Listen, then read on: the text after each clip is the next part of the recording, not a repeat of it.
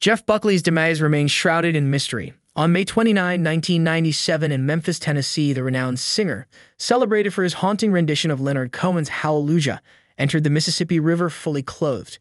His roadie, who was standing on the bank, kept a nervous eye on him. But when he looked away and moved a boombox from the water's edge, Buckley simply vanished. Just 6 weeks shy of his 31st birthday, Buckley was found dead on June 4, spotted by a passenger on a riverboat called American Queen.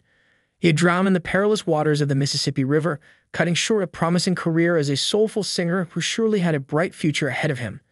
But in the aftermath of Jeff Buckley's death, questions lingered.